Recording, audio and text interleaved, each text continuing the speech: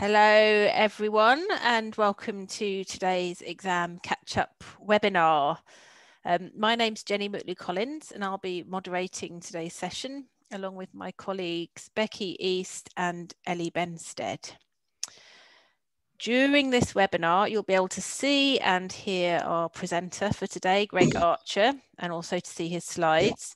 You won't need a microphone. If you want to chat to each other or interact with Greg during the webinar, please use the chat and make sure that you click the option on the chat that allows all attendees to see what you say, if you want them to, of course. We'll be taking questions at the end of the webinar. If you have any questions for Greg about any of the content we've shared, please write these in the Q&A tab. So we'll be using the Q&A tab rather than the chat for the questions at the end. You should be able to find this in your control panel, and we'll answer as many of these as we can after the presentation. The recording of today's webinar will be on our exams catch-up site by next week. We'll email you a copy of your attendance certificate next week. So without too much further ado, I'm very pleased to welcome Greg as this afternoon's presenter. Greg Archer is an experienced Delta qualified teacher and teacher trainer. After moving to Cambridge in 2013, he spent 7 years working at an international college there, at various times managing the English language department, developing appropriate courses to run alongside A-level and GCSE study, and teaching C1 Advanced, B2 First, IELTS and English for academic purposes classes.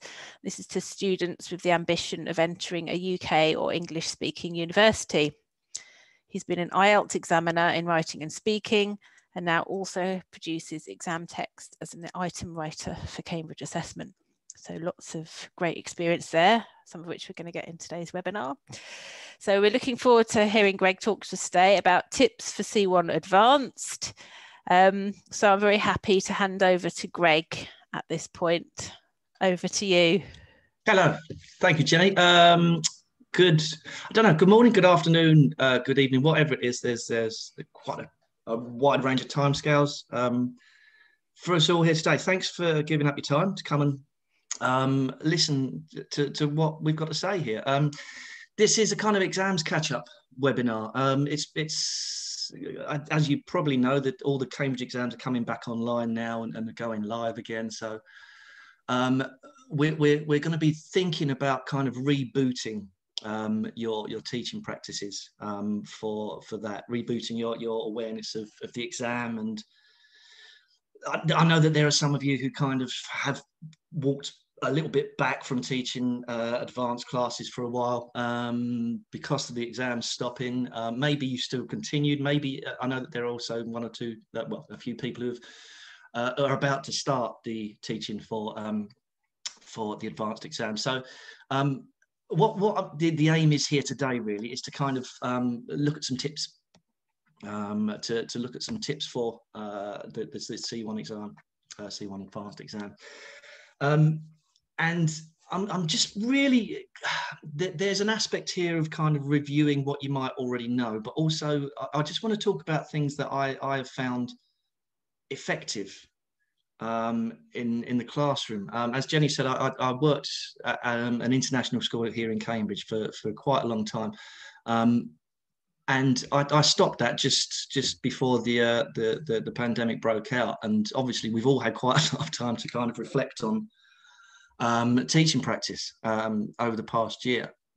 But I'm focusing on kind of thinking about how to develop a lesson. And the way that I've tended to do this in the past is really to think about if I ask myself, well, what we're doing here in the lesson, let's look at this part of the exam. What is it actually testing? What skills, what language is it actually testing? And how can I use that awareness to help me kind of build out from that? And also, when I have my course book in front of me that we're using or past papers, what can I do to build on what is given to me on the page? Because if you know, as people who've taught exam classes before know, the worst thing we can do is just give them past paper after past paper constantly. So it's about making things a little, kind of engaging and effective. And to do this, we haven't got a huge amount of time, so I'm going to focus purely on three aspects of the reading and use of English papers here. If you are new to the advanced exam and you're not sure what multiple choice, close, open, close, don't worry, because obviously we're going to have a look at that now. But these are the three parts of the exam that I'm going to be focusing on today. And the second two, part 2 and part 7, are, in my experience, I've found they are often the type of things that that the parts of the exam that students often say to me, oh, I can't get it. I have no idea what I'm doing here. So what I'm going to do, first of all, I'm going to show you something that I've used regularly in class, and I do find it as an effective approach to working with this exam. So I say to the students, okay, I'm going to give you some words, and essentially what I'm doing is I'm giving them a lexical set, but I want them to discuss that lexical set. I want them to think about any similarities. But it's essentially a compare and contrast exercise of meaning and use, and I will give them the words. Now, obviously, at C1 level, they should have the linguistic capability to be able to discuss and compare and contrast these things in an abstract way. They have the language there, or should have anyway. But what I always find interesting is I give them these words, and it's not easy. It's not easy. If somebody says, right, tell me how are common and every, because they're all kind of similar in what they mean. They're not a million miles away from each other. But how do you actually put that into words? Well, tell me what's the similarity or the difference with common and everyday? And it's quite difficult to do. And then you start working towards, well, let's get they start thinking about definitions and examples and antonyms and synonyms. And it builds this awareness of kind of words do not exist on their own, other than as a kind of a signifier and a disembodied definition. So what I do next is I say, okay, well, we've thought about these words here.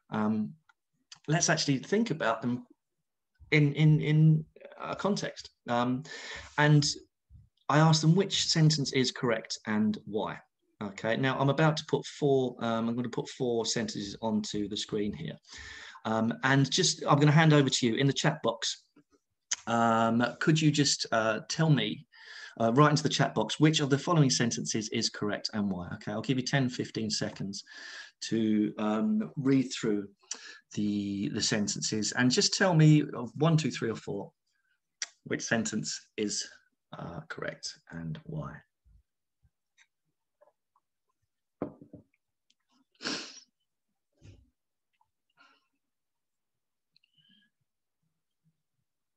Okay.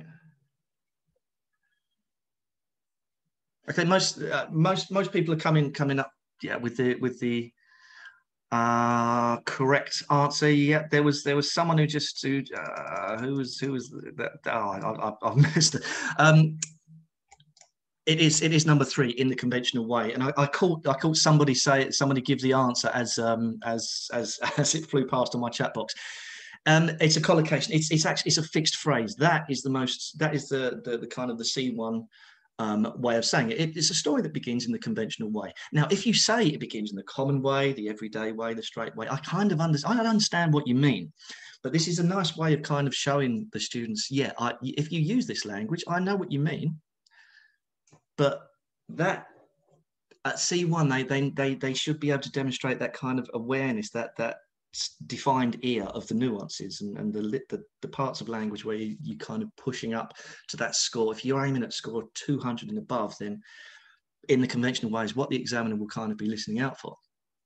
And what I've done here is essentially taken I've taken something out of the reading and use of English part 1 text. Now, this is a question that if you're not completely familiar with the exam, what happens is that the candidates will get a full text of around about 160 words, 170 words, and they have an example and 8 gaps 8 gaps that they have to fill in, and they will get 4 options given to them, of which is the correct answer. And as you see, I've taken, if you read this first sentence, I've basically gone to the exam paper, a past paper, and worked back from it. So this paper about studying black bears, after years studying North America's black bears and this you see at the top of the screen is what is given as an example. Obviously, you don't have to work with just the example that's given in a text. But what I'm trying to do is kind of suggest that don't see an exam text as just there it is. Think about how you can work back from it and put it in another context, because it is about this C1 higher level language. If we can get that lexical priming going and see how it fits in different contexts, then that's wonderful. That's what we're aiming for them to do. Another quick question for the number 1. Let's ask you to put in the chat box. Can you tell me what the answer is for question 1? Obviously in the exam you get the options, but does anybody know what the answer is? Okay, we've got. This is really interesting what I'm seeing on the chat box. These are the options that you get. These are the options that you would get in the exam. And obviously the correct answer is B, win. He had to win their trust. Quite a few people I've noticed in the chat box there have used gain. And in actual fact, gain and win their trust, they're both collocations, but gain, if you look at a corpus search, it's a less common collocation than win their trust. So it's one of those things that as an examiner, you kind of you have an ear for or you see it on a page, you think, okay, gain their trust is perhaps less common than win, and it helps towards that kind of that showing the high level vocabulary. But the point I want to make here is that you get this in the class, and very often we kind of use an exam text and just go, right, there you go, well done, that's the correct answer, B, win. Always, always, always, always ask them, is there another way to say this? Can we do something other than win? And yeah, of course we can. We can say gain. I noticed a couple of people said earn their trust. And so what we've got to a point here is we've got the exam text here. We've come back from it, and then we've worked up to it. And let's part of the reason why I do it in this way is it kind of, this clearly looks like an exam paper. It's got that test validity, and it's a little bit scary in a way. But all we're doing here is kind of repackaging that fixed phrase, that vocabulary, in something that isn't quite as intimidating. And it's showing students, yeah, it's a phrase that can exist in many different ways. So what? Let's think about this here, this question, which is correct and why. Let's change the question. So we've done the first bit. We've looked at the exam, and at this point, this is a nice question. We've got this fixed phrase in the conventional way. Where else might it be useful to know it? Where else is this? Where could you put this phrase elsewhere? And if we read this sentence here, it strikes me that this is kind of set up for a writing part too, and this is about their use, because we're confirming the meaning and the kind of the collocation, and then think, well, how do you use it? How would you use it? Because it's a big part, I think, of advanced level teaching, C1 level teaching, that the students often have a huge passive vocabulary, and it's getting that passive recognition towards actual use and active use of language. So it's a great thing to have for a review. Additionally, well, of course, it could be used for a speaking test. Now, what I think is important, and this is definitely from my experience most recently of teaching students, sort of high school age students, that they do need a little bit of help to get to where you want them to get to a lot of the time. They're not quite mature enough in their thinking or cognitive skills to do it necessarily on their own. So I make sure I say, okay, we've got this phrase. It is useful in the speaking test. And here are 2 questions. The first one is a part 1 from speaking part 1. And the second one is speaking part 4. If you don't know, speaking part 1 is where the interlocutor, the examiner, will ask the candidate sort of personal questions. Well, not personal questions, not like, tell me, are you married? But questions about personal, likes, dislikes, that sort of thing. And part 4 is where it expands to a kind of more abstract way.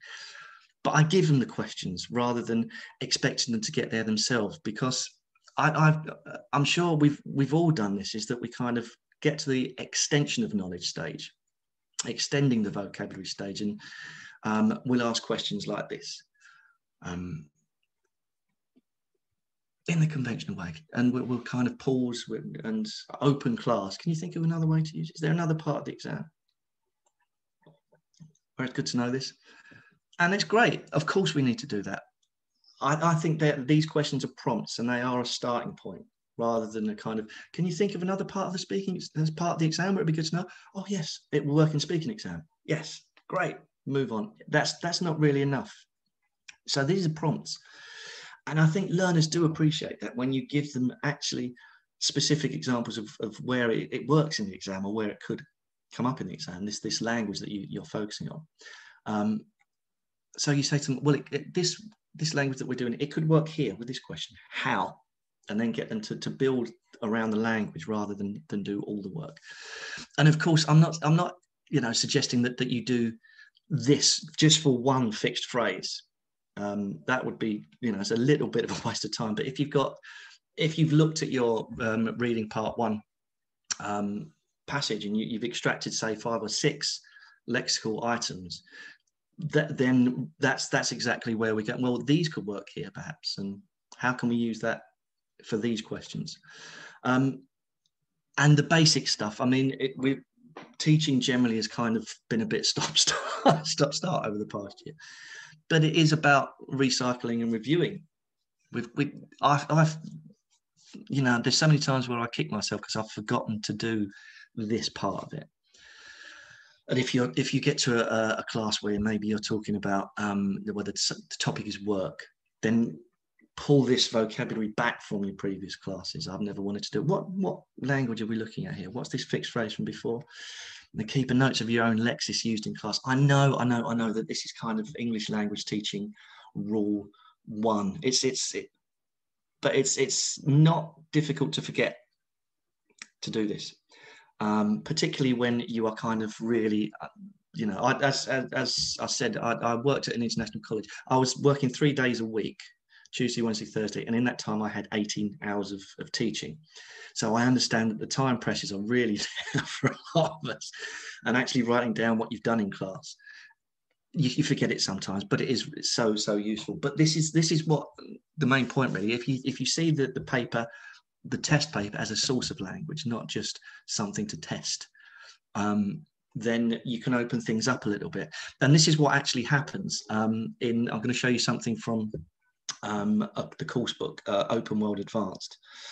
And it takes this idea of a lexical set and works with it in a slightly different way. I'll just leave you to read the rubric there at the top.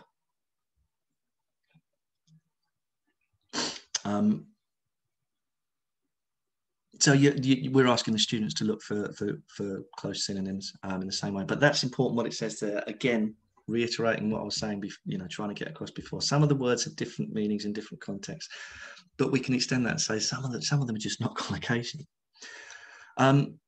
So we can see from number 1 here: recruit, hire, appoint, make redundant. That's taking this idea of a foursome, of a lexical set of 4. Make redundant is obviously the outlier. But dismiss, sack, let somebody go, fire. And again, these are all kind of sets that you can get the students to discuss. Well, what do they mean? And in the book, it gives open closes to fill it in. Today I was interviewed for the something of sales manager, but I didn't get it. And we've seen these types of exercises before, but it builds on this idea of there are words that are close in meaning. But number 1, I was interviewed for that. Look at number 8. Look down to number 8. I was interviewed for the role of sales manager. Yeah, position of sales manager, post of sales manager, but I didn't get it. Here's another one here he's so ambitious. He wants to climb the something ladder. And if you look at number 9, the answer there is he wants to climb it's not a vocation ladder, it's a career ladder. And what I was saying just a moment ago about building on what you're working with them, is there another collocation that we can think of to climb the something ladder all the way to the top and become CEO? Can anybody think of another collocation of the something ladder rather than career ladder? If you have got an idea, then put it into the chat box. Professional ladder, maybe. Yeah, Erica, corporate. The corporate ladder is another collocation. You climb the corporate ladder. Alan, you have it as well. And that is, again, a less common collocation than the career ladder. So the point here is that I'm always thinking of adding things to what we're doing in class and giving them a little bit extra. And what I might do with this, because this is that you had 12 questions on this page of the book. And what I might do with it here is to actually divide these 12 lexical sets into groups of 3, and give them to one group of students. So you could have 4 groups of students or 4 pairs, or however you want to do it, or it could be homework to do, but the students kind of make their own sentences.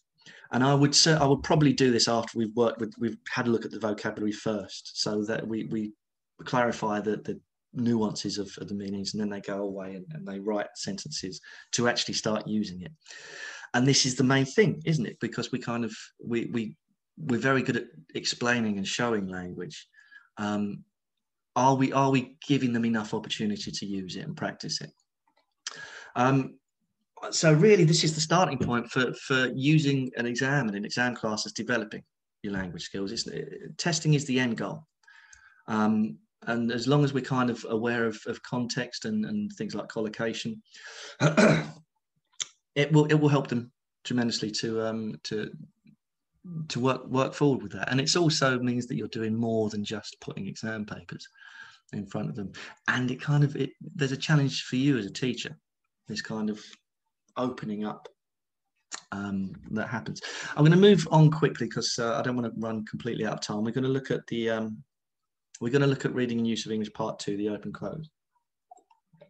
And if you've not seen this before, it's a similar thing to the part 1, and that students get a text. It's a similar length to part 1, with gaps, and they have to complete the gaps.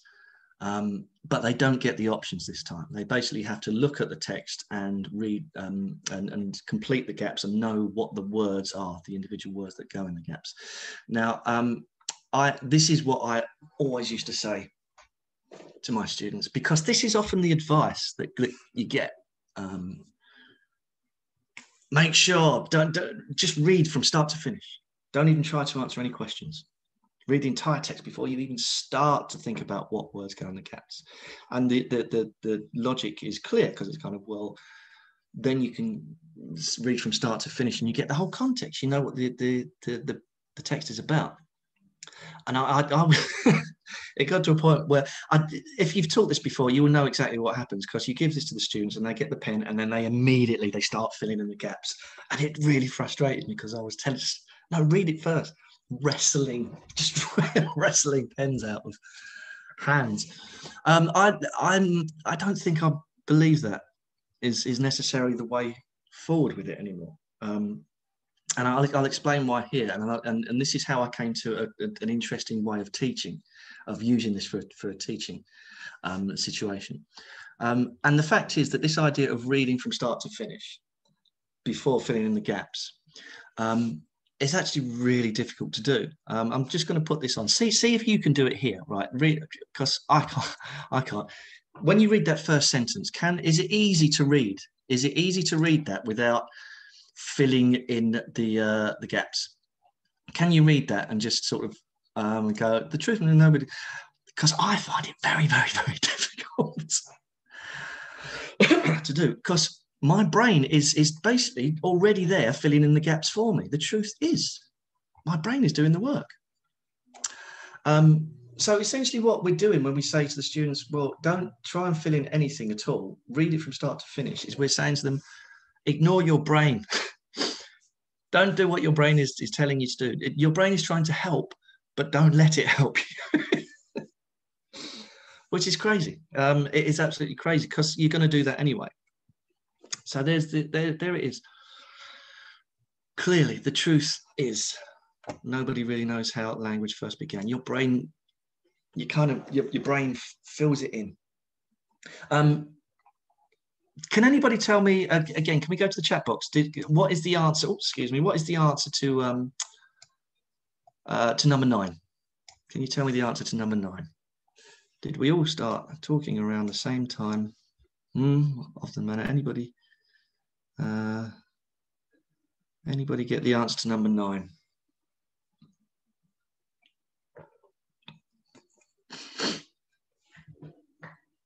It's a difficult one, isn't it? I'm really pleased. I'm really pleased you're having problems with it, because I did when I first read this.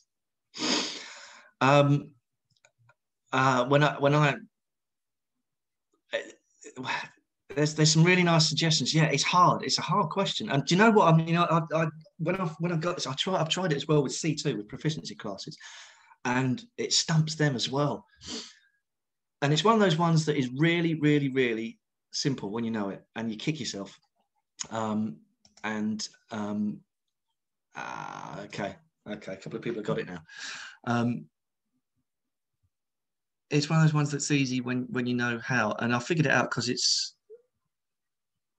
what I did was I started getting really frustrating, and I was reading it and rereading it and rereading it. And like students do, you know, when they sit there and they stare at the gap. They stare at this gap, hoping that the answer is going to magically fade in and appear. Thank goodness for that. But I couldn't get it. So what I started doing, I started saying it. I said, okay, did we all, saying it to myself, did we all start talking around the same time? Manner. Did we all speak of manner in which our brains speak? Did we all start talking around the same time? That thing that I'm doing really helped me. And then I went, did we all start talking around the same time because of the manner in which our brains began to develop?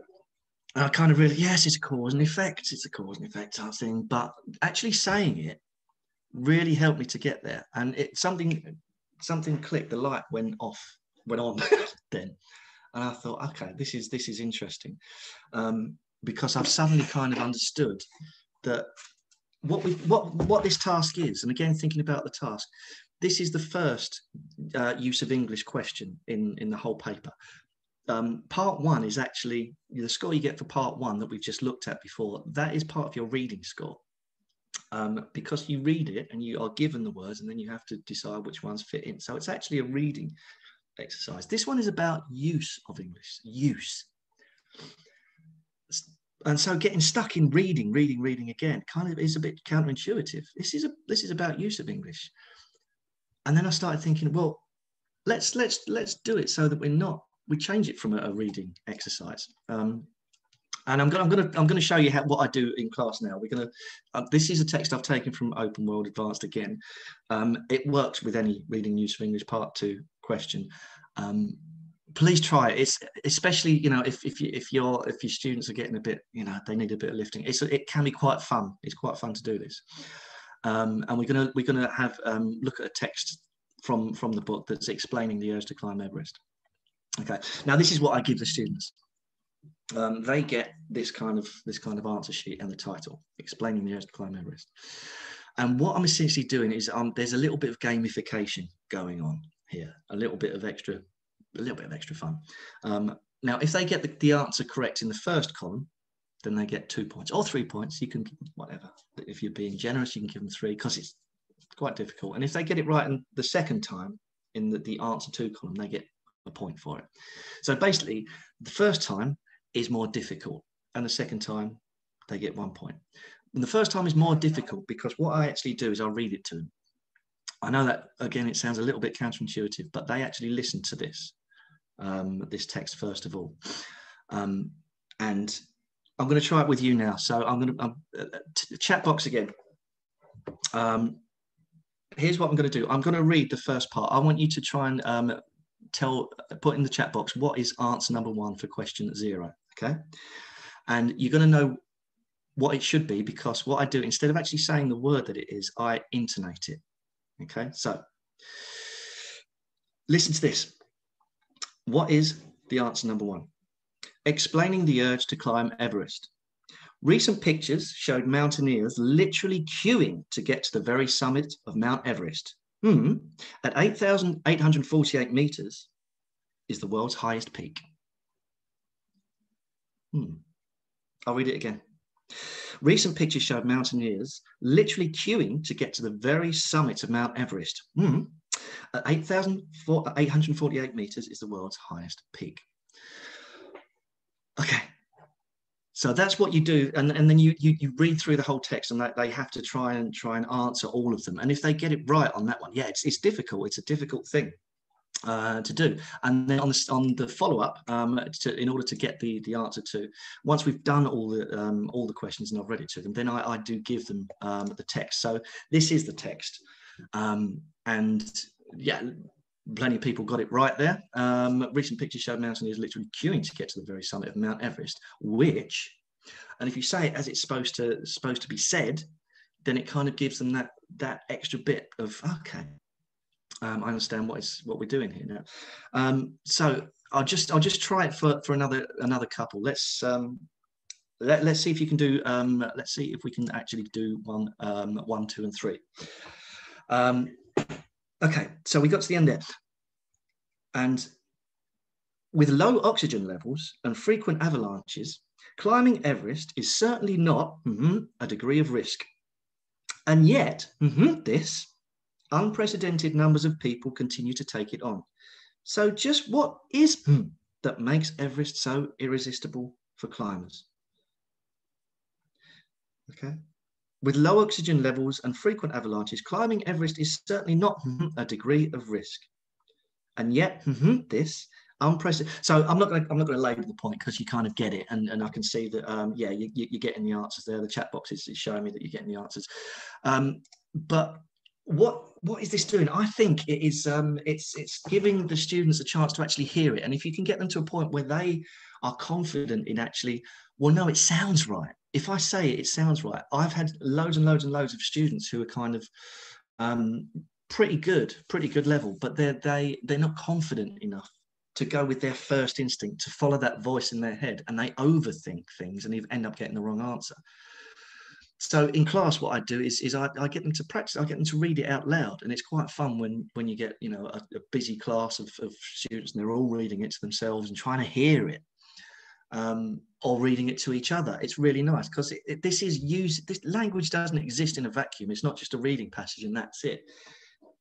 And it's also a lot of fun. I've done it before where I mean, the helps because you got the intonation, but if you've got a strong class, I've done it before where I have those ding, the bells, and they press the bing where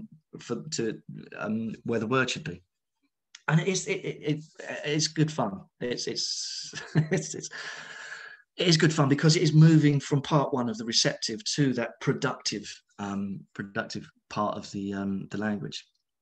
And yeah, it's not easy. So perhaps if you're easing your class back into an advanced kind of an advanced class, and they're not particularly confident at the moment, all you need to do is just replace that with a paper, the same paper from the first exam. It's the same principle, the same format, it's the same part 2, and you can do the same things with it, but the challenge level is a little bit less. So that's, and again, if you've got differentiation in class, if you've got weaker students, then maybe give them the first paper. And the stronger ones. It's up to you how you manage it. I'm not going to kind of get too much into differentiation here, because we all know how to approach this in class. But this is I tell them, read it aloud, read it to yourself. Obviously not in the exam. Don't the invigilator's just sitting there, and all of a sudden about 8 of my students start barking on about mountaineering. So read aloud in your head. Okay, so it's this principle really of rethinking what the exam task is, and thinking about what is it actually testing, and how can we get to a point where we know what we're doing, and we're confident, and looking at things from different angles. And it's a nice way of being kind of challenging yourself as a teacher. Let's look at this final one here. I might end up rushing through this a little bit because we aren't necessarily, well, we should be okay. If we're not, then this will be on a blog. I'm going to write up a blog after the webinar, so that will be online shortly, and I will make sure that this you know, the principles here go on there for you to check after. Gap text. I love teaching gap text. I think it's just a wonderful task to do, to teach. There's so much in this that is real meat for a language teacher. And if you're not sure what it is, if you're new to advanced teaching, basically, here's what it is. On the left side here, as you'll see, you get a text from start to finish, and you get the paragraphs are missing. You have to decide which of the paragraphs belong in which places. And you get one extra paragraph. There's one extra paragraph which is there to kind of distract you a little bit. But the whole thing of this is kind of, what is this testing? What is this testing? And it's testing so many wonderful things. It's testing, you know, do you understand how a text, a piece of writing works? How does each part fit together? How does one paragraph follow another? What's going on there? How is this logical from start to finish? There's so much interesting stuff here to work with. How do we get from start to finish? How does the writer do this? And we'll look at another example here from Open World. And this is the title of the article that is being looked at in this exercise is The Wisdom of Crowds. This is the first paragraph. Can you just quickly scan that for me? I'm not going to dwell on it for too long.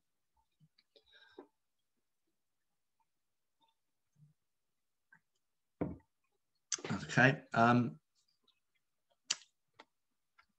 And there's a gap there where a paragraph needs to go, and the next paragraph is the one that follows the missing paragraph. So it's in the introductory paragraph there, and then we've got a missing paragraph, and then this. Now, what it does in the book is it's really nicely, really well written, and it gives you the scaffolding that the students need, and that you as the teacher can give them in a nice way. And it's kind of, so far why is the writer told us about the competition, the weight of 543, which option completes the anecdote, and it highlights this anecdote, and obviously this is a reference word which references what has just come before, and then this anecdote, and then we go on to the next, and there's another missing paragraph. But the point here is that what is in the book here are exactly the right questions, and exactly the right kind of help that students need. So I'm not going to ask you to scan this again, but this is the previous paragraph says groups are intelligent. So look for a paragraph that mentions that, and the next paragraph begins. So the course book gives a real kind of a foundation for understanding how to do this. It's really, really nicely written. Just want to say here, I didn't write this. It'd be really, I don't want to come. This is really, really nicely written. This section by me. I didn't write this, but I really love the way it kind of approaches this part of the test. Now, what my students find difficult is doing that bit in the white box for themselves. So it's especially as the age group that I was teaching, the kind of 15 to 19-year-olds, they haven't quite yet developed. In many cases, that they're developing those thinking skills that they're going to need at university and in life and going on. And one thing that I found was that if I often give them a paragraph, and I say, okay, here's a paragraph.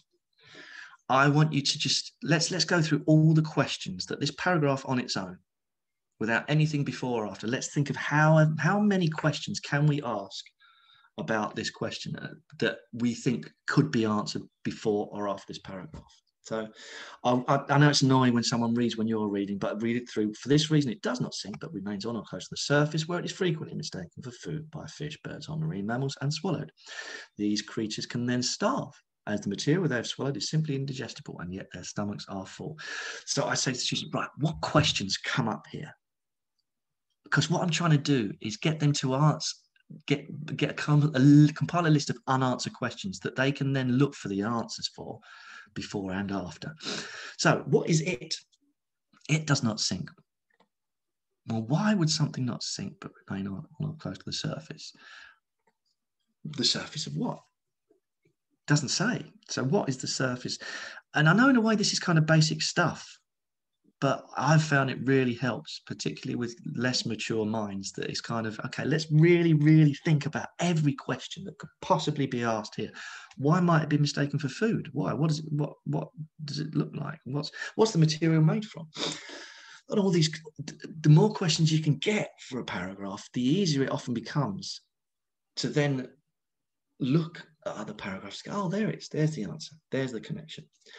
And by doing this often, it builds it, you practice it, and you build their ability to ask these questions and to write these questions for themselves very quickly. And here's an example. This is one that I gave my students. The results demonstrate that pollution at sea, while densely cluttered within the patch, still scattered. It does not form a solid mass, does not fit the trash island model. And these are questions that my students came up with, and I think these are lovely. This was a group, I think they were 16, I think they were 16 years. But this is precisely what I wanted them to do. Okay, number one, which results? We don't know, because still, why did they use, is the right comparing something in the past to present? That was a really nice thing to pick up on. The pollution at sea is still scattered. Is there a comparison there? The patch. So the writer thinks we already know what the patch is. What is the trash island? What does not form a solid mass? And if you get them kind of what does that mean? Why is that there? The more they get into that habit, the better. And then I'll feed some more into it and say, okay, why is the writer's tone here? Are they surprised with the results? And if we look at the way that it's written, it does not form a solid mass and does not fit the model. Well, why the repetition? Because presumably the writer wants to emphasize it. And this paragraph, is it going to become at the beginning, middle, or the end of a section of text? And I think this kind of clearly shows that it's not going to come at the beginning nor the middle. And I'm not going to ask you to read this. I'll try and put this on the blog. But it shows you that this that we just looked at is a kind of a summarizing paragraph of the previous ones. Because what this is doing is it is testing their understanding of written discourse. It is once you've got this, then you can understand so much more. And once they do get it, I try to get them to realise how it's helping their writing skills. I'm going to show you one more thing that I've done in class that I think is very, very helpful. We're going to go back to this one, this anecdote. So there's this paragraph, and then there is a missing paragraph. And then underneath that, there is the following paragraph on that. And what I do is I kind of hugely edit the missing paragraph, and I give them that. Okay, I've taken those words, those phrases from the text. They are in order. Can you write that paragraph for me? So again, we're looking at this idea of extension from what the actual exam task is. And it's brilliant because they often look at that and they go, I don't know, how am I going to write a paragraph for that?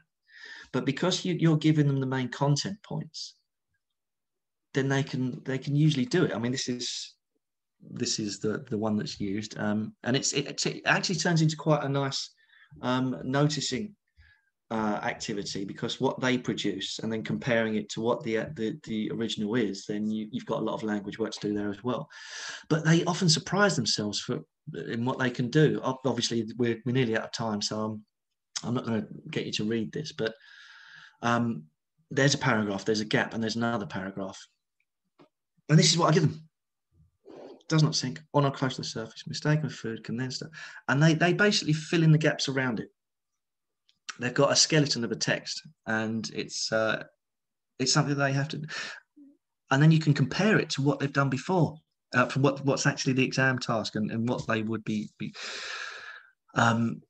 reading in this part 7, and you can highlight some wonderful things. You can point them towards, okay, for this reason, did anybody put a cohesive device like for this reason when you all wrote your paragraph? Look, for this reason, these creatures can then starve. I gave you can then starve, but these creatures, why is it? And then because you've given them something, they've produced something, and then you show them what the original was. This is classic ELT stuff within an exam context, and there's language work that can be done. But this is why, one of the reasons why I love part 7, because there is so much that you can do with it, and it's one of the, it's students. So many students have said to me, I can't get it, I don't understand it, I'll never understand how to do these, and then eventually it clicks, and it's brilliant, because you get that moment where you give them a paper to do in class, and they do it really quickly, and you're walking around and you're monitoring and you're having a look at who's doing what, and then they give you this look and they just show you the paper and you go, yeah, and they look at you and go, yes, got it. And that questioning thing that I was just talking about, really, it might seem a long-winded way of doing it, the long way around, but it really isn't.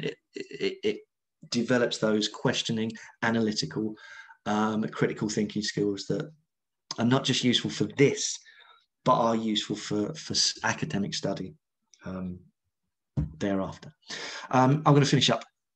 So honestly, thanks for listening. I'm going to put the Q&A box on in a moment. My contact details are at the bottom there if you want to get in touch, or if you want to contact me. And I'm also doing another webinar on Wednesday, the 21st of April, which will have ideas that are essentially transferable to the advanced exam as well. Just handing you over to Jenny. Yes, many thanks for such an interesting session, Greg. That was really good. Loads of lovely tips there, ways of really sort of getting into the language for C1 Advanced. So attendees, before you head off, a reminder that we will send you your attendance certificate by email in the next few days. But now we're going to head into a question and answer session. So if you've got any questions for Greg, you can start typing those in the Q&A box, and Greg will answer as many as possible in a moment. And while you're thinking, I'm just going to run you through a little bit of information about some of the materials that we have to support you, particularly for C1 Advanced. So I'm assuming everyone here is interested in preparing students for C1 Advanced. Sorry, it's just gone on too far with that slide. Okay, there we go. So what I've got on the screen here, these are quick and easy ways of training for these exams. The exam booster there on the left provides lots and lots of exam task practice, which you can dip in and out of for task and skill practice. The C1 Advanced Trainer provides 6 practice tests, the first 2 of which are fully guided with training tasks and tips.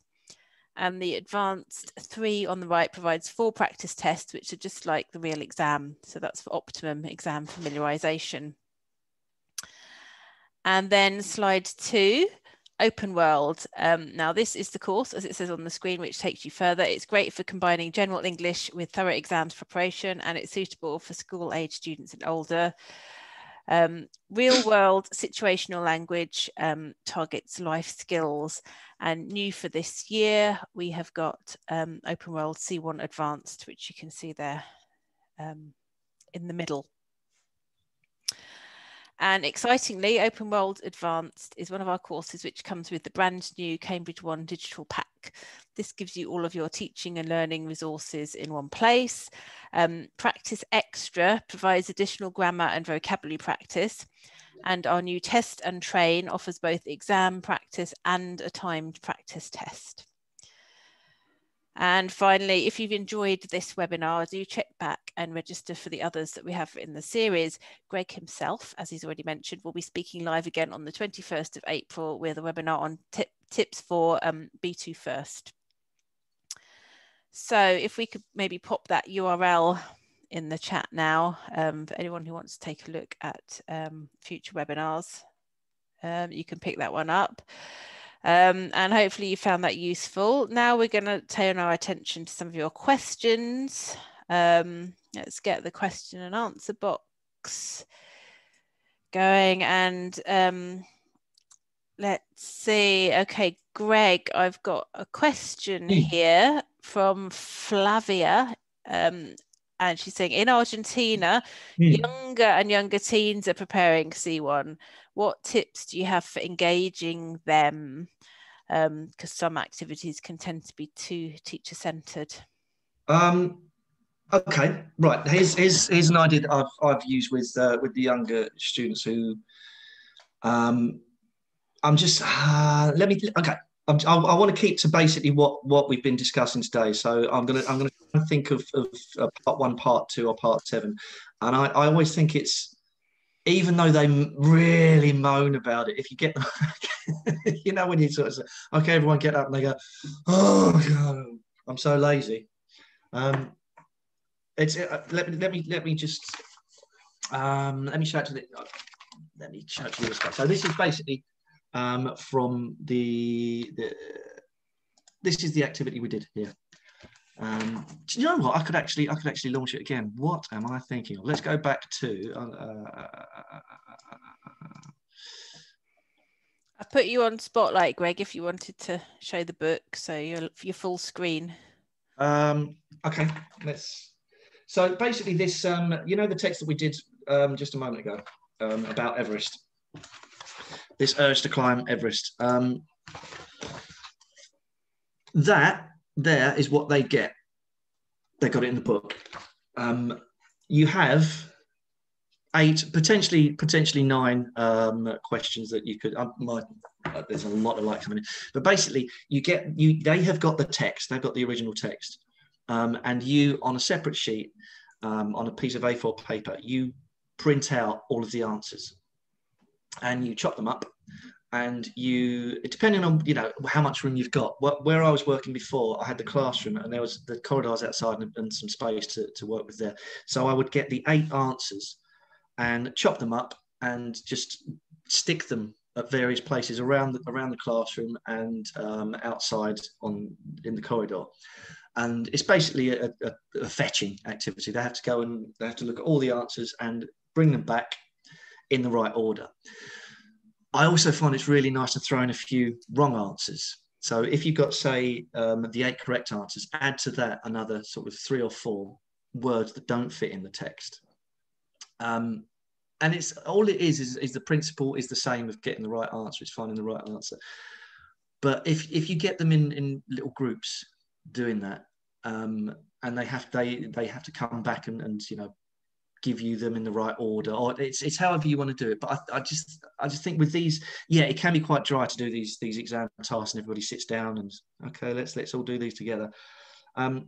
So again, it's just thinking about, well, what have we actually got here? They're working together to figure out what the answers are.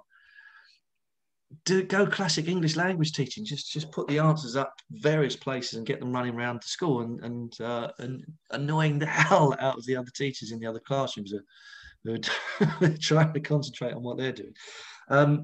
There's something that I'm going to be talking about in the first webinar that I'm doing in a couple of weeks that will also be, it follows similar lines. So there are things you can do, but yeah, I do understand your issue there in terms of actually getting younger students to get stuck in. Yeah. But yeah, try that. It's good. Okay. Have you spotted any other questions, Greg? There's an interesting one here. Someone has said, do you think one-to-one classes can be as effective as group or pair Cambridge English Advanced Preparation? Yes, but it depends. I mean, it depends on the student. Really. If you've got a student who kind of really wants to do it, of course it can be, but that's the same in every situation. I don't think it's an interesting one to think about, and I've thought about this so often over the years in terms of, well, we've got an exam. What is an exam class, and how does it relate to kind of language teaching, and the communicative aspect of teaching traditional kind of English language teaching, and now this kind of, right, I'm in an exam class, tell me what I need to pass this exam. In a way, I think, yeah, the traditional model of everybody actually working to kind of practice and use the language that you're doing communicatively is great, but I don't see any reason why that can't work in with a one-to-one teacher. It depends on age, it depends on kind of motivation, but it's like any kind of English language teaching, whether it's business or general or exam classes. You kind of,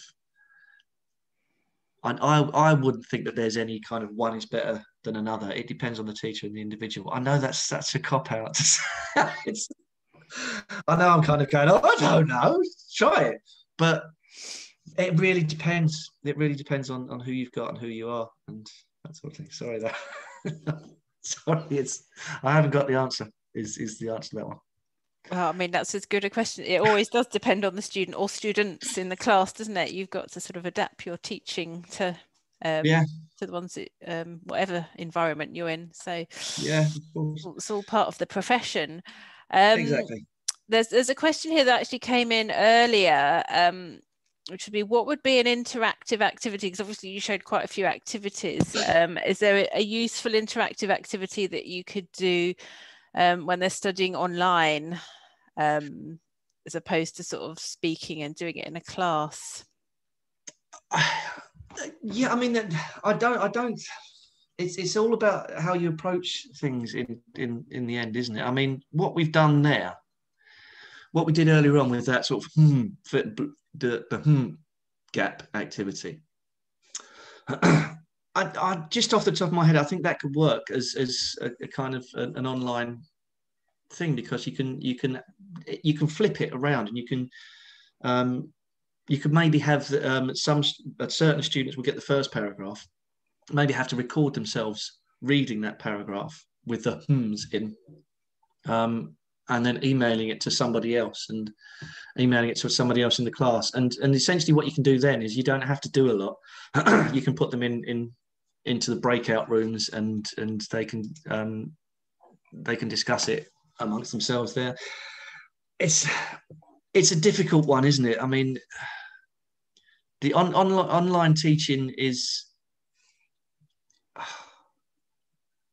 I think it's been an interesting year for everyone to learn about how it actually functionally works, because there's a lot that you can't do online learning that you can do in a classroom, but there is a lot that you can do with the same materials that you've been using before. And I think it's all.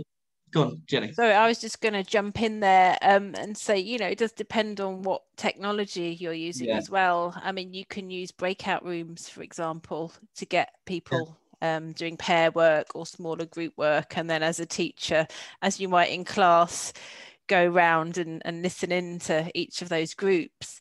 So getting comfortable with technology obviously really helps as part of that, because then you can recreate more of those classroom situations. But again, it's not the same, and we've got to think of ways of adapting, haven't we? So. Yeah, exactly. And that is the thing. It's, who knows when it's going to happen, but I mean, certainly from the perspective here, the kids have gone back to school now, and what I think is a really nice thing to bear in mind for the future is that at some point everywhere we are going to all be in the position where it's all back in the classroom, and it's working in the classroom again.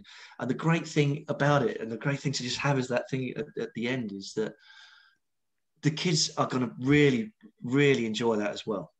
The students, whether they're kids, or older, just actually being in a classroom in that normal learning environment even the most kind of reticent students that you've had in the past, and if you've taught the kind of the age groups that many of you obviously have, and that I was teaching, well, you can get quite a lot of resistance. But I you know, it's going to be quite interesting, because I think by the time that comes around again, even the students who would traditionally be quite tricky to handle in class, I think they might be so relieved that they're in that situation again, that it's going to, I'm very optimistic about how eventually it's going to pan out. And I think there's a lot that we can do online, but we can bear that in mind as well, that normality will resume, and the students are going to really feel as grateful as the teachers, I think, for it.